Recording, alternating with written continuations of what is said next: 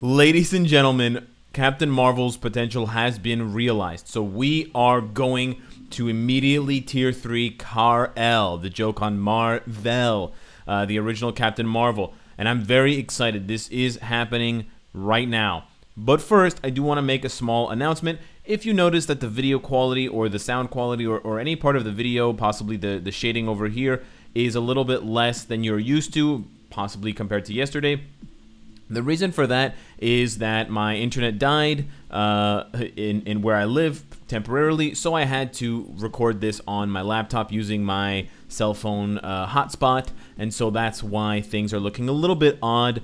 It's kind of an unfortunate day because I want this to be as epic as possible, but I didn't want to miss this with you guys, so let's get into it and just, you know, do your best to ignore it, and it'll be all back to normal very, very soon. So what I've been doing lately for potential with characters is rather than risk any sort of weirdness on the first few rank ups, I just go to 100%. It's not very much, and yes, I am losing resources technically, but it's something that I can afford to do once I've saved up enough resources, and it's better than, you know, it's better than gambling and potentially losing so much resources. And if you guys remember, famously, I lost the vast majority of my resources on Gambit's potential, and it was around the level 1 to 2 range, I believe. I believe it was actually the level 2 range where I failed 104 times.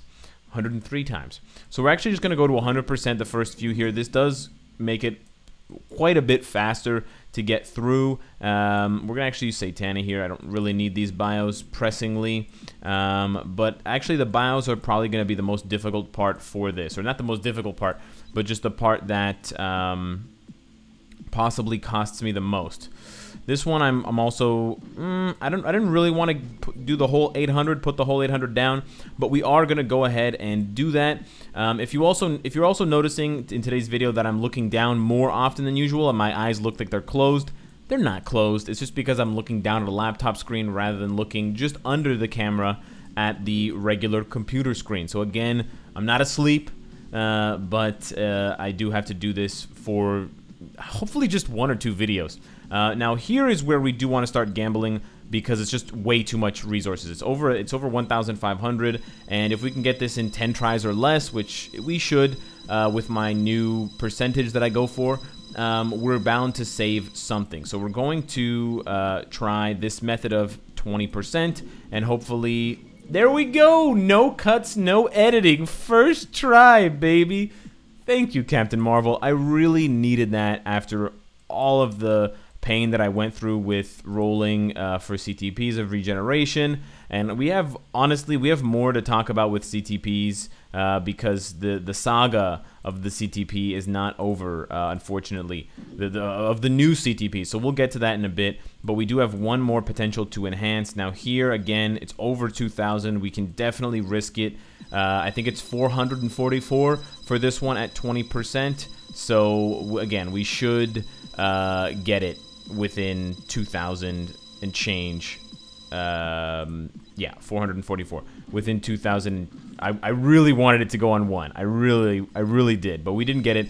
But now we will kind of fast track this until we finally do get it. It should be 222. Nope, that's 2 tries.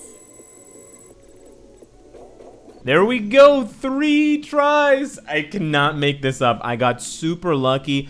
I just spent 888 black antimatter instead of 2,200. So I literally saved 1,400 black antimatter. I saved a ton on her. I'm super happy about that. Now I'm going to get crushed by her gears. That's exactly what's going to happen next to punish me for how lucky I've been, how lucky I was just now. I actually do need the Nebula bios for Ronin's uniform. So we're actually going to use some other characters. That's fine. Actually, we do have enough bios of kind of like fringe characters. Alpha Flight Commander. We'll collect this at the end, but now we have to go ahead with the advancement. But when you click this, all gears need to be 25. So this is the next step. You now have to get the gears to 25. It requires black antimatter and this Titan component pack and the Dimension Dust. So we have to just spend this. We're also going to have to spend a lot of gold, so keep the gold on track. I spent about 4 million just now, which is Honestly, under what I expected to spend, but I'm expecting another like 10 to 20 million getting chunked off here just from the gears. And honestly, I do have enough resources, but I am most worried about this. I try to keep at least 9,000, at least this much for every update because of new native tier 2s. Now, of course, we just got a native tier 2, one update prior with Dr. Doom, and that cost a tremendous amount of resources on my part. You saw I dipped down to like 5,000 black antimatter or something crazy like that. And the likelihood of getting another native tier 2 is very low. More likely than not, I expect anything under 15. 15 and under is honestly beautiful. Anything over 15 kind of makes me sad. It is what it is. Fine. 320 black antimatter. So that cost, like, we were at 9,000. That cost like 1,000 black antimatter. One gear, 1,000 black antimatter. So technically we could spend, you know, like 3,000 just on the gears, which is wild, but it's possible. But more likely than not, I expect to see reworks for a lot of the existing native tier 2s. Netmarble has money that they could definitely be making on uniforms, reworks for, you know, Odin, Dormammu, Doctor Strange even, of course, what's his name? Odin, Dormammu, Apocalypse. Tons of those. And actually, I do have something else to say in a later video about Apocalypse, but I'll leave that for that video. We have to focus now on getting completely fucking wrecked by that 27 roll there. That was disgusting. So now I think we're down to about 7,000. So that, yeah, we've spent about 1,700 black antimatter so far. No biggie. I mean, that's just like, I don't know. I think we spent 1,700 getting her to level 70. So, you know, it's going to cost probably around 3,000 to 4,000 black antimatter to get her to tier 2. But, you know, I mean, it is what it is. Whatever. What am I saving the resources for, right? If I'm not going to tier 2 anyone, Cynicalex, tier 3 Spider-Man. You know, I tier 3'd Magneto. No one thanked me for that. No one was, that was beautiful, by the way. Beautiful. Nobody, well, I mean, you guys watched the video. You guys were hype about tier 3 Magneto, but I did expect more. Okay, by the way, 1,000 for the first gear, 700 for the second gear, 300 for that last gear. 300. Can we get more of those, please? Can I get another one of those? Can I get a 300, please? Excuse me. Hi. Can I get a 300? Zack Snyder. Was it Frank Miller's 300? Can I please? Excuse me. Hi. 300 Greek. What are they called? Spartans? Yeah, Spartans. That was 200, right? That was 190 right there. That was 200. So we're definitely not going to hit the 300 again. Boom. There we, yeah, 22. Let's go higher. Why not? Yeah, cool, man. Very cool. I'm so excited. 5. Okay, that's actually very good. I won't complain anymore. Sorry. But yeah, so we ended out with how much black antimatter? Is it going to tell us when we get here? Nope. Hold up. Skirt. Let's go back to the inventory. How much did we end up with? So we spent in total about 3,700 black antimatter, because we started off with 1,100 to get Captain Marvel to tier 3. That's not including the tier 3 materials. I didn't even calculate those. Also, wouldn't it be nice if we could use the Norn Stones of Chaos to upgrade their gears? If we could choose whether we used black antimatter Chaos Norn Stones? That would be cool. Think about it, Netmarble. Think about it. I also have to do a video later on trying to get her type enhancement to rank 6 so I can get the CTP of regeneration from the legendary battle. Super excited for that RNG. Oh boy. Anyways, let's go click the final button. I know all you guys are screaming at your monitors, screaming at your phones. Do it, you pussy. Do it, bitch. Press the button. Binary break. Break these nuts. I'm gonna press it though. I just want to stall for a little bit longer. Definitely got to make sure this video hits 20 minutes. That's the new number, guys. By the way, 10-minute YouTube videos, fucking dead. New YouTube video minimum, 20 minutes. We got the Ali A intro, the Ali A mid-roll, and the Ali A outro. So yeah, we're going to press the button now. It's going to be great. I'm never going to get 10 Universal books again. If you guys don't remember, this took me a long time to get for tier 3 Thor. And what do I have to say before we tier 3 her? Well, the stat boosts are quite good. She gets 12,000, almost 12,000 energy attack. Most importantly, look at that HP. It goes up by like almost 20,000, which is insane. Which does, to me, indicate that she's more of a PvP type character. Now keep in mind, Thor also had a pretty substantial tier 3 stat bump, but as we all know, that's the face you make when you think about Thor's tier 3. I was going to call him Tor. You think about pooping, because Thor tier 3 kind of stinks. So anyways, here we go.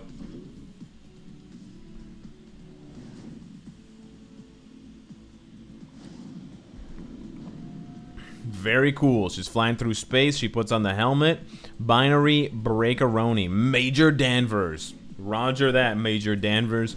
Okie dokie. So let's go and take our newly minted rank 1000. Really? Damn. We got to upgrade the Uru, I think. I think it's the Uru. Let's go take our newly minted tier 3 Captain Marvel. And let's go try him out. Let's go try her out against some world boss. I can still work on the Uru for sure. I can still get overdrive up to stage 12, but otherwise we're pretty maxed out. The only big thing is the uniform. It's at legendary. We definitely could take it to mythic. We just need more bios and we need the uniform XP.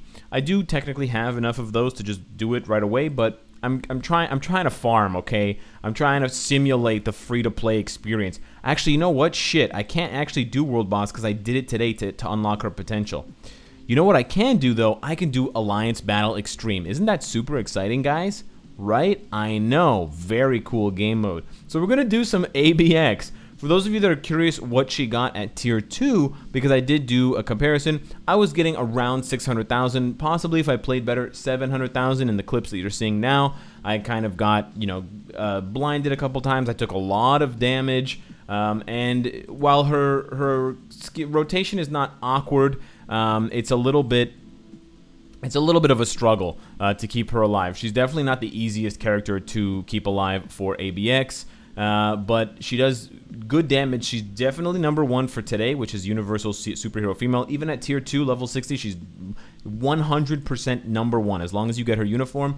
And it looks as though she will also be number 1 for round 3, which is Universal Hero. However, this is where the drama comes into play. And so I'll do the run, and then I'll talk to you guys about the drama at the end, because I just feel like that's the way to go about it. But we just got to do a little cut here because I have to unplug my mouse, and I got to plug in the controller to the laptop. So hang on. And we're back. So here's the thing with tier 3 Captain Marvel. It's difficult to play as her with the CTP of energy, but the basic rotation you want to do is 5, cancel 4, 3, 2, 1, and then just do 4 again. You always want to proc on your 4th skill, and because it's every 7 seconds, it's quite easy to do. And you want to ignore your, well, I'm going to proc on my tier 3 skill here just to show you, but as you can see, the tier 3 skill is not that impressive in terms of the overall damage. It's kind of like Thor's tier 3, so I don't mean to disappoint you guys, those of you who were hoping for some kind of Sharon Rogers-esque. Am I going to be, oh my god, I got stunned. This is the worst possible showing. All right, fine. I got stunned.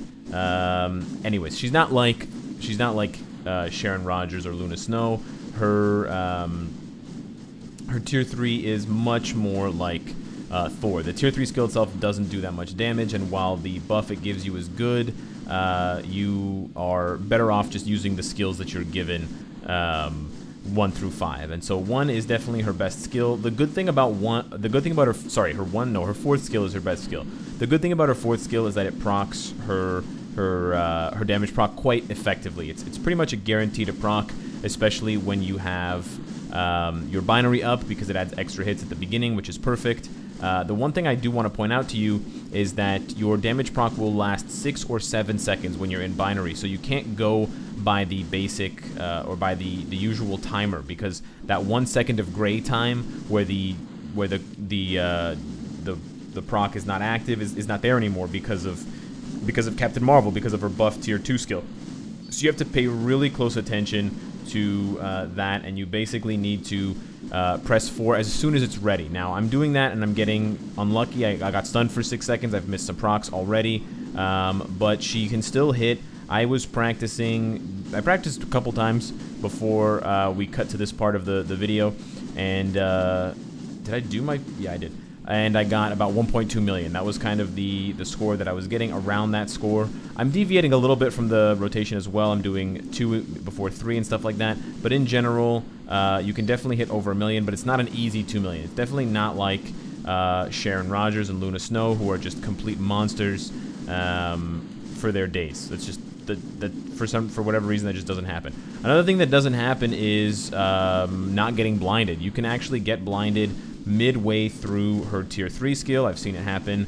It's actually not midway through, actually, towards the end, I should say, of her tier 3 skill. I completely missed a proc, and it's actually going to activate completely off, but this is essentially how the character is at tier 3. Not the most impressive. I got blinded there. Not the most impressive for ABX, but keep in mind I haven't been practicing it that much, but I did want to show you some gameplay before I can show you some more gameplay later of World Boss Ultimate. So that's just a small glimpse of what Captain Marvel can do at tier 3. I still have a lot more fine-tuning to do in terms of her Uru and other build properties. I'm also going to be mythicking her uniform and working on her type enhancement so that I can test her in PvP, because I'm quite excited at her viability for PvP, especially with her 4th skill, which has ignore targeting, which basically is ignore iframe. So I'm quite looking forward to that, and also to bring you guys more content of Captain Marvel tier 3 like World Boss Ultimate. However, there is one thing I do need to cover, and that is the CTP of energy vis-a-vis or versus other CTPs, in this case the CTP of Rage. Now, I'm not trying to call out any of the top scorers, and I'm not trying to say that it's their fault in any way, because it isn't, but I do want to point something out to you, because if you go and you look at your overall rank and you go and you look at the top ranks for today,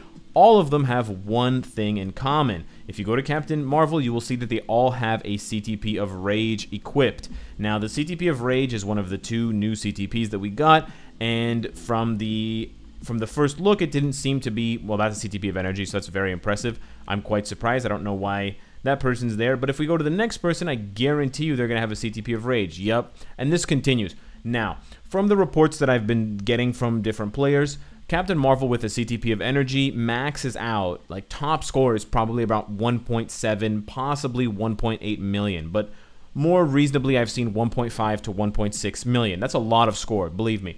But here's where it gets interesting. With a CTP of Rage, because the character no longer has a damage proc, you don't have to stack your damage or time your skills, in this case her 4th skill. You don't have to time it with this increased damage by X% for one attack. So you don't have to worry about that anymore. You basically just, with the CTP of Rage, you basically just rotate through 5, 4, 3, 2, 1, 4, 3, 2, 1, without even, you don't even have to pay attention. And she easily caps 2 million. People have been getting 2.5 million with this new CTP. Now, this is both good and bad. Now, on the one hand, it's good because I've long complained about the frustration of a CTP, or not a CTP, of obelisk procs and having to rely on something that only happens 10% of the time, because the obelisk proc happens on a timer and it says, you know, there's a chance to proc. It says it on the other ones that aren't CTPs. It says, well, once I find a proc, it'll say 10% chance when attacking. Applies to self, increased damage by 60%. So there's that. Now, with the CTP of Rage, you don't have to worry about that, which is good. On the other hand, here's the bad side. The first bad thing is that it removes the skill element from ABX. And the skill element in ABX is a difficult thing to talk about, because on the one hand, you do have people who genuinely take ABX seriously. They try their hardest, they master skill rotations, they practice for hours with characters, and they get a lot of satisfaction out of that. Those are the best, and I love those players, and thank you for being you. But on the other hand, for high skill caps, for things that have high skill caps, you have players going the route of kind of sort of cheating. I don't want to call it cheating, but it's sort of cheating, because they will ask their friends in their alliance or in other alliances to log into their account and play for them to get a higher score.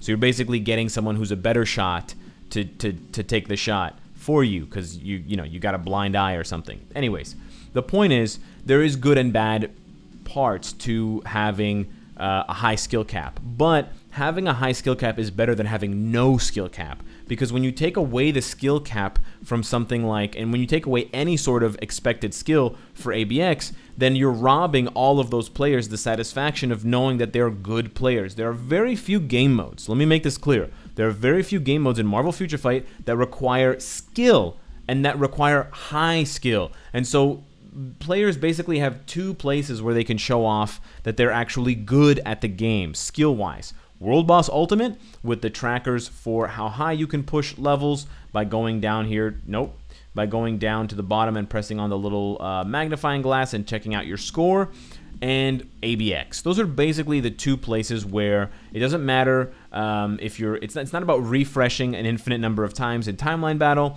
and it's not about having, you know, perfect cards and getting lucky on RNG for tournament or conquest, but it's about how you play. It's basically just ABX scores and World Boss Ultimate. And so having a CTP of Rage not only robs the players of the satisfaction of having to be skillful, but it also, you know, flattens the playing field so that everyone looks the same, because you don't have to worry about the skill rotation. You can just press whatever buttons you want. Now, I know that does seem appealing to some of you guys, but then you also consider the fact that the only way to get a CTP of Rage is, of course, to gamble on it. There's no other way in the game to get one, and it's not even featured right now, and it may never be featured. So it may just be one of the off-brand obelisks, not off-brand, but one of the off-chance CTPs that you get. Now, even if it is featured, the fact that they're forcing you to gamble for a new type of custom gear, a new type of CTP that is just vastly superior to the CTP of energy, feels quite bad. Now, I know what a lot of you guys are going to say. Cynicalex, why didn't you have this reaction when the CTP of energy was first released? Well, I kind of did. I talked about power creep when the CTP of energy came out, and I said that it's just going to obviously make other obelisks obsolete, and it has made regular damage proc obelisks obsolete. And for all of my top characters, I do use CTP of energy. I agree. And I have spent a lot of money gambling for CTP of energy. I agree. However, the difference is when the CTP of energy was introduced, they gave us ways to get it for free, i.e. Chapter 13 clear, legendary battle, etc. Additionally, over the months and over the updates, they've given us additional ways to get CTPs of energy. They've stopped recently, but you know, Killmonger's uniform, Pimtron's uniform possibly, etc. There are no ways to get a CTP of Rage except for Pimtron's uniform rank up from the Ant-Man Legendary Battle, and most players who have earned that have already spent it. Kudos to you if you listen to me for not spending it. But that is kind of the big problem here. They're killing the skill aspect, the skill component of ABX, while making it a requirement for certain days of the week in order to get a top score, which is 2 million. And then they're basically telling all of the top alliances, all of the top players, you must gamble. You must spend money if you want to keep up, because there's just no comparison. You guys think that 500,000 points is not a lot. It is a lot. The difference between 1.5 million and 2 million for 40 players, think about it. It's a huge number. And so basically, you're going to see a gap widening between the people who spend the most and the people who don't. Now, I know that you're going to say, well, Cynicalex, that's just too bad. Just spend more or don't. And yeah, you're right. You're not wrong that it's basically just spend more or don't. But I think the more important thing here is to think about skill cap. Because it is important, however frustrating it is to play ABX and other game modes where you're relying on a 10% chance, I would rather that than just mindless button mashing, right? I'm sure you can think of some games where you mindlessly button mash all the time and you win, and it gets boring pretty fast. So I hope to see some sort of reaction from Netmarble on this. I'm not sure exactly what it would be. I mean, I don't think they're going to change the stats on the CTP of Rage, but if they perhaps buffed Captain Marvel so that she could still hit 2 million with the CTP of energy, or if the community somehow figures out a way that she can hit 2 million with the CTP of energy so it's not really an issue, that would be the best case scenario. I think if the CTP of Rage was an easy way to get to the same place as a CTP of energy, then I would understand, because then you have the option. Do I want to challenge myself and use a CTP of energy, or do I want to go kind of the easy route and I'll spend more money, I'll get a couple CTPs of Rage, and I'll just kind of, you know, autopilot myself while I'm playing. But having the easy way also be the way that gets you a higher score, that's where I start to take issue. So this is kind of the secondary conversation that's building up around Captain Marvel's Tier 3. A lot of people are talking about this. A lot of people are unhappy about it. Some people are happy about it. A lot of people don't care. Let me know what you think. Hit me up down below in the comments. Join the Discord. Hit me up on Twitter. Subscribe. And of course, if you like what you see, I hope to see you again tomorrow. Take care.